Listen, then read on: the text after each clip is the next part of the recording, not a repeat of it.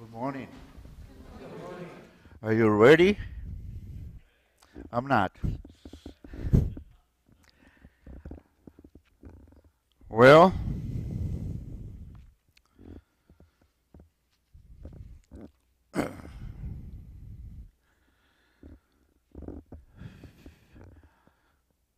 I learned something this morning by the aim the children are learning. It says, teach us to share. But one question, how many of us is happy when somebody else tells us what to do and what not to do? Good questions, huh? A lot of people don't like it. Don't like nobody tell us to do. Not even God. A lot of people don't like to God tell them what to do. And they run away when they hear something about God.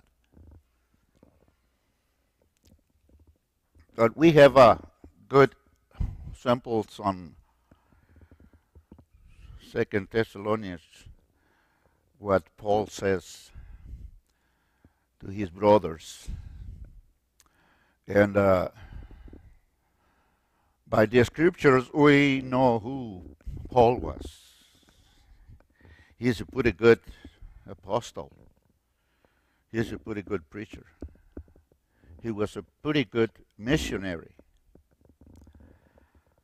But doesn't matter how good he is in many things, but he still needed somebody else pray for him. Because all of us need a prayer. Jesus Christ used to do that. He was pretty close to the Father. And he took any opportunity to talk with the Father. He prayed for the others. He prayed for him. And he really felt everything what he says. Paul says, brothers, pray for us that the message of the word may spread rapidly and be honored. Nobody can do anything for God and in others if God is not in us. You are here in the church this morning because God is on you. Because God's mercy is on you. Because you need it. You need God. We are not in the church because we are good persons, good people. But we are here because God's mercy, God's love. But like I says, many people don't want it. Not even God to interview on their lives. Many people came to church and hear the gospel, and they don't like it, what the Bible says. They don't like what God says. They want to be in the church where they want to keep her lifestyle. They like to be the same. They don't like to share anything with nobody. And they don't want to learn nothing from nobody. That people never grow. That people never be ready to share anything with nobody. And they want to feel like they don't need anything from nobody now, nobody else.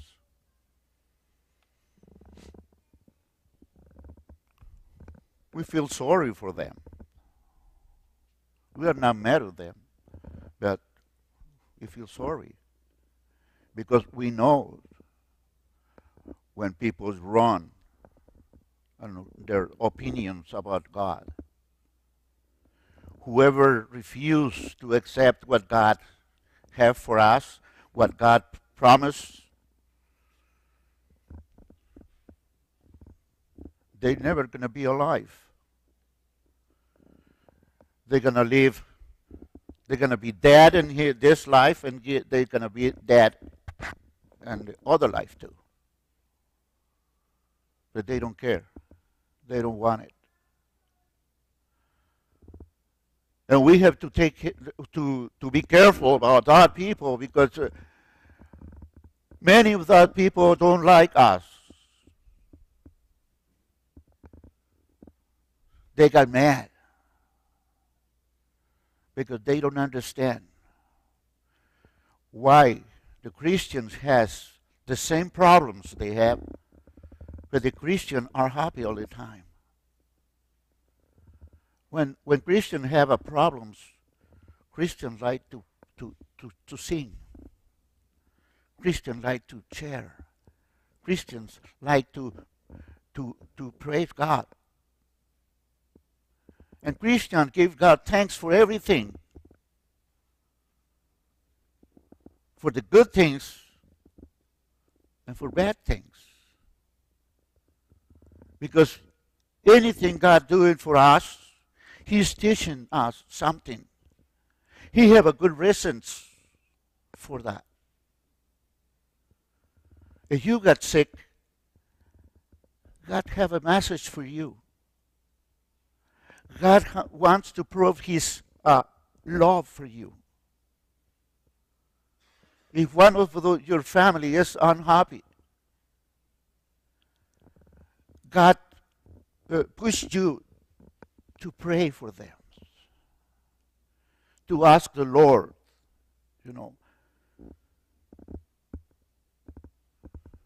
if the sick people is going to be better. Thanks God. But if not, we thanks God anyway. And the people out of the church, un-Christians, they don't like this. Because Paul says, not everybody has faith. You came to church because you had faith.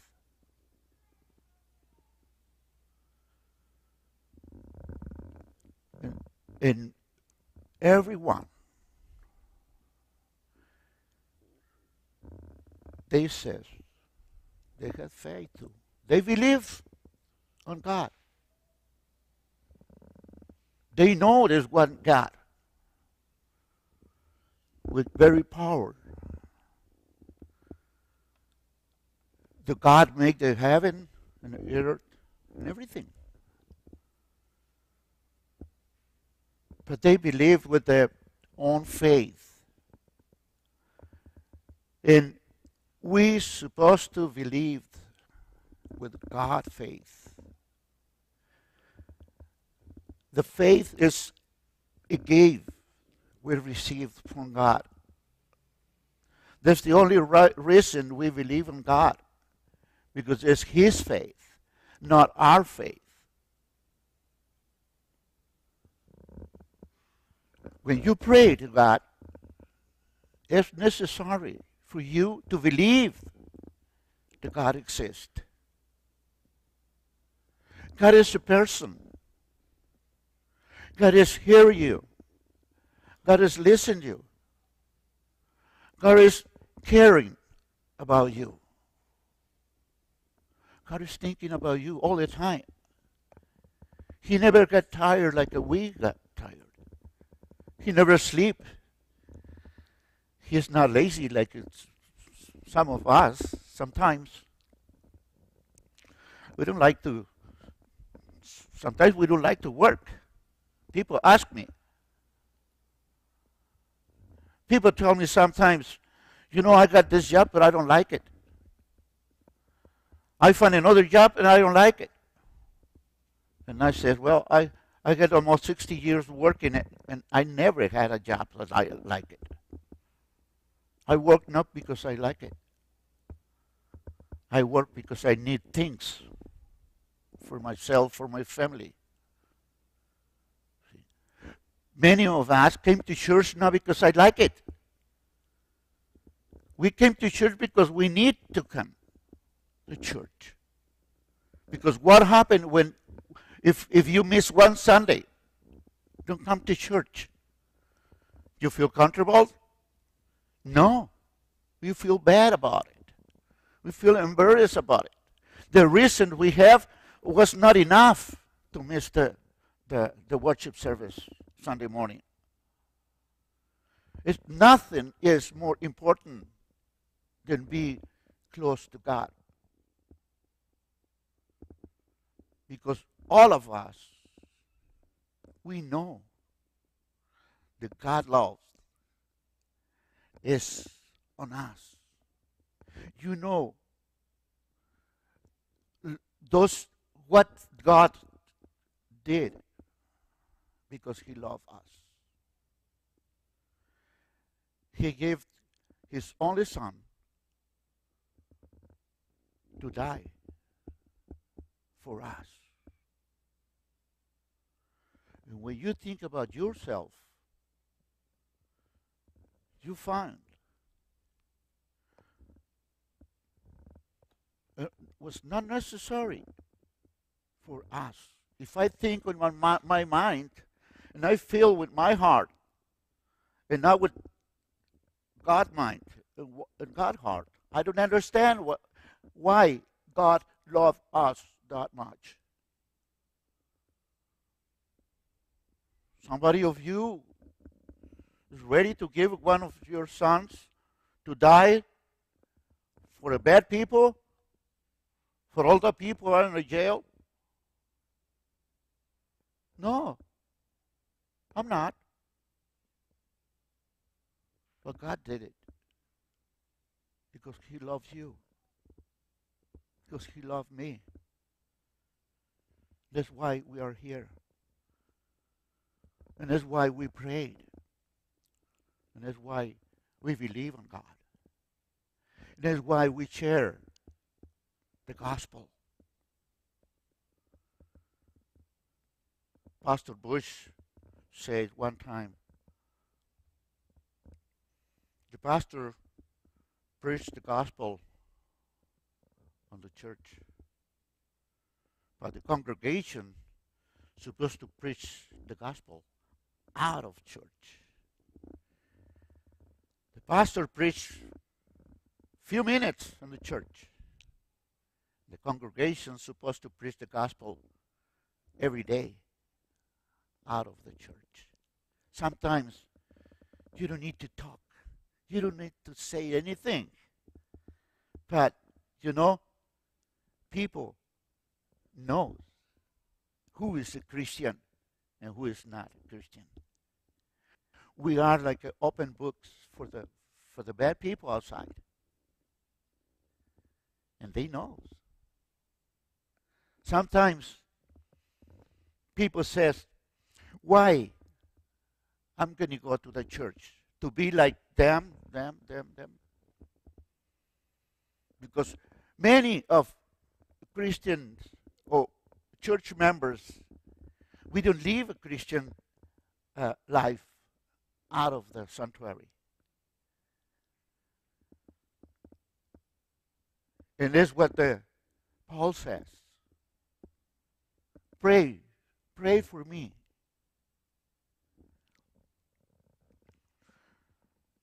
That the message of the Lord may spread rapidly and unnoticed. Yes, it was with you. And pray that we may be delivered from evil men, for not everyone has faith. May the Lord direct your heart into God, love, and Christ perseverance. See, everything is God's property. You are the God property. God by you. Jesus Christ paid the price. See, that way He promised us on Jesus eternal life. We don't be dead. Never. We're going to be dead.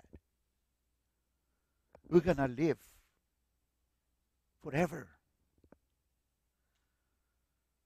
That's no reason to be happy. There's no reason to keep praying for all those preachers or teachers or servants of God. It is. Don't you be happy when some new people came to the church and they like it? New people came to the church because they need something. They don't find it out of the church. Many people came to church because that's the last choice they have. Because they tried everything outside of the church and they don't find it. They never be happy.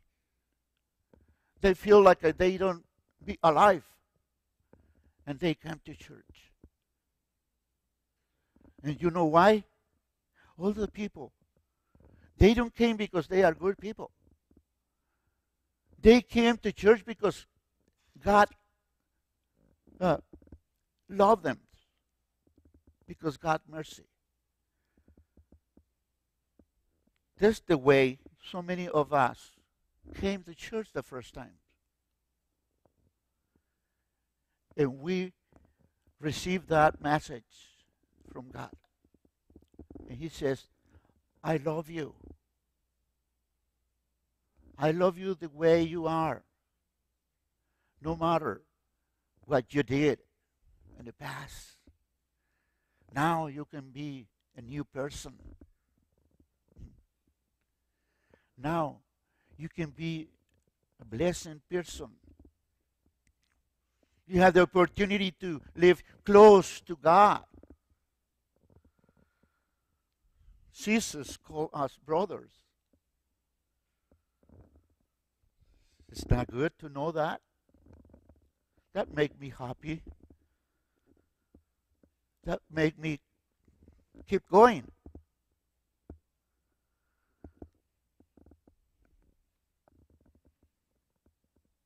May the Lord direct your heart unto God, love, and Christ, perseverance. So, it's very important for us to have your prayers. Pray for your pastors. Are you guys praying for Pastor Burke? Are you praying for all the pastors passed from this congregation, this church? Pastor Butch? How many? Well, I remember Pastor Butch. He was here when I came here. And he's a good man. The pastor we have now, he's a hard worker. But he's a young boy. See? He needs us. You have to sometimes say a word to him. But all the time, keep praying to God for him. Because we cannot do anything, nothing, without God. I know how bad is my English here, but I am here because God is here. And if I not very clearly in my English, let me tell you something. I am very clearly and honest in my love for you. Because God is in here. You love somebody, it's because God is in you. And you have a hard time to love somebody, ask that to God. Because you need it. We cannot keep on life without love. See? And God is love.